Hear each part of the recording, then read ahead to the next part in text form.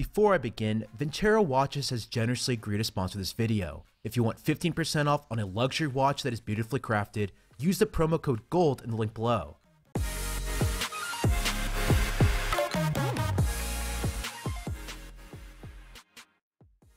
One of the more controversial prospects of the 2019 NFL Draft is Daniel Jones. Jones, who is a 6'5", 221-pound quarterback out of Duke, has gotten various grades when you look across the media.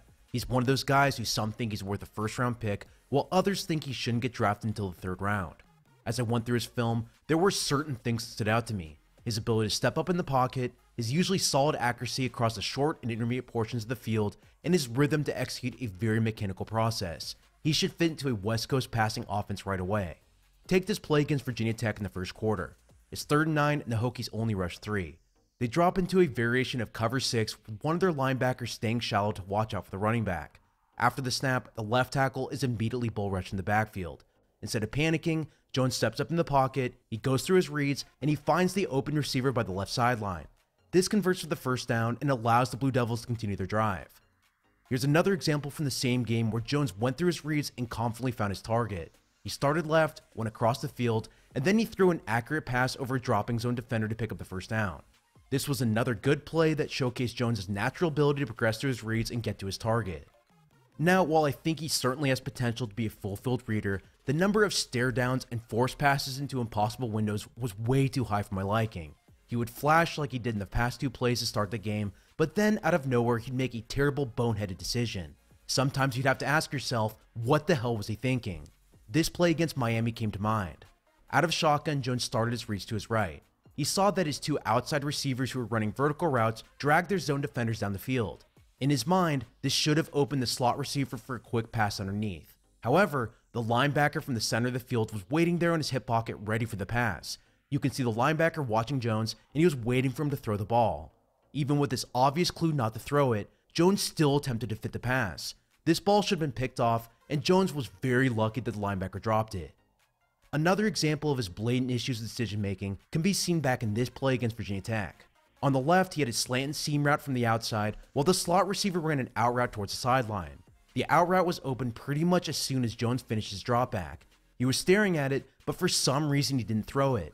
The guy is wide open, and this should have been an easy first down. Instead, Jones chose to hold onto it for an additional second, all while pumping the ball in his hand, and the quarterback almost made an interception. On this play, you can either argue poor anticipation or bad decision making. Either way, it's honestly just bad. There's no other way to put it. Plays like these last 2 were way too common. After going through his film, I actually started with the first round grade, but then he kept making errors that made me completely question his judgment. In my opinion, he's one of those quarterbacks that you really want to like, and when things are going his way he looks amazing, but then disaster strikes and it just leaves you with a poor taste in your mouth. Outside of poor decision making, a common theme that kept reoccurring were inaccurate passes that Jones just completely sailed.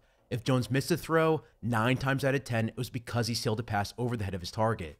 This might be due to his follow through where he short on the ball, but it's something I repeatedly saw as I went through his games. Jones finished the year with a completion percentage of 60%, and I'd say the majority of his misses were due to this issue. Now, another thing that kept also happening were the number of drops that I saw on film. This was a huge issue for Duke all last season. According to Pro Football Focus, Jones' receivers dropped 9.2% of his passes. This is good for the 2nd highest percentage out of all the quarterbacks in this draft. For that reason, here's a special montage of my favorite drops.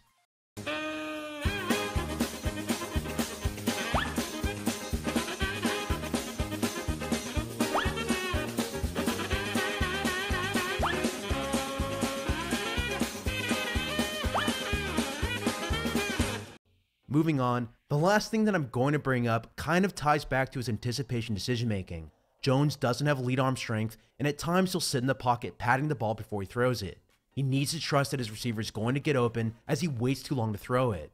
Additionally, because he doesn't have the elite arm strength of guys like Mahomes and Josh Allen, this will get him to trouble when he's late getting to his reads. This will open up deflected passes, and his poor anticipation will create opportunities for faster defenders in the NFL. When I look at Jones as a prospect, the guy that I think of when I watch his tape is Eli Manning. Now, Manning went 1st overall back in 2004. I obviously don't think that'll happen for Jones. Jones isn't nearly the same caliber prospect that Manning was. Coming out of Ole Miss, Eli was seen as a complete package. He could read the field, he could comfortably step up in the pocket, and he had a knack for making clutch throws all while being about to get hit. These traits and his cerebral-like knowledge of the game made him a very highly sought-after prospect. Looking at Jones, there is definitely some carryover to his game. I think how he steps up in the pocket and how he'll take shots as he throws the ball makes these two players pretty similar. Plus, both Manning and Jones have a nasty habit of forcing balls into impossible windows. While yes, I do think these two players have their similarities, I just don't think Jones processes the game anywhere near as quickly as Eli does. Eli's ability to quickly move through his progressions based on the situation is what made him a great quarterback. I just don't think Jones has shown that ability just yet. I also don't think Jones is nearly as clutch as Manning is. I hate to say this, and maybe when we look back at this video in 10 years, I'll get made fun of for this comment, but I honestly see Jones as a poor man's version of Eli.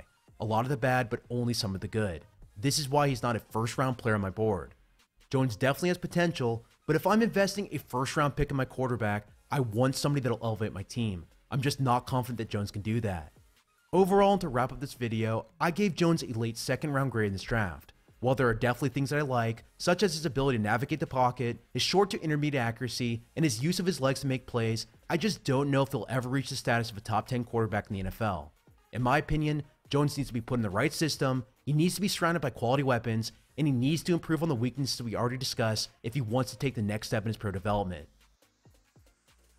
As I mentioned at the start of this video, Ventero Watches has generously agreed to sponsor this video. Each of their watches are meticulously crafted and are great value if you're looking for a luxury watch at a reasonable price. They have over 15,000 5-star reviews.